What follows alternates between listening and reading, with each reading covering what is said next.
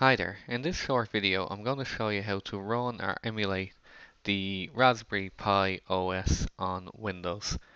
So the easiest way to get started with this is to navigate to sourceforge.net, who actually have a nice package that you can just download and install and then run. So I'm just going to copy and paste this link into my Firefox window here. I'll post this link below so you can do the same. So it is sourceforge.net / projects / or Pi QEMU Windows. Okay, so once you navigate to the page, you just need to click download here. And we'll see here it should start downloading for us now in a second.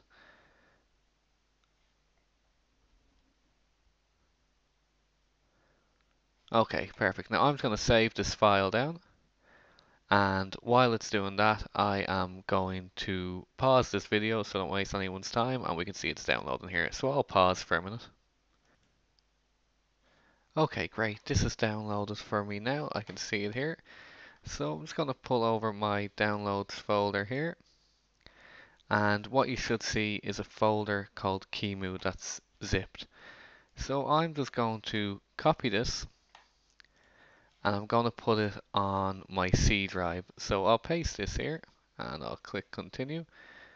Okay, perfect. And next thing I'm going to do is unzip it.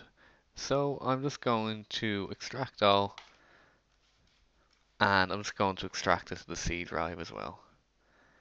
Okay, so this will now run and will extract the files. I'll pause here again for a moment. Okay, once the package has finished extracting, you can now see a QEMU folder. So I'm going to enter this folder and I'm simply going to double click this run. Okay, so now hopefully we should see the Raspberry Pi is beginning to boot up. So I'll just have it here and we can see it's booting up.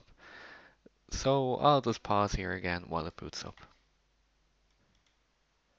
Okay, once Raspberry Pi has gone through the boot up process for the first time, you'll be shown some config options.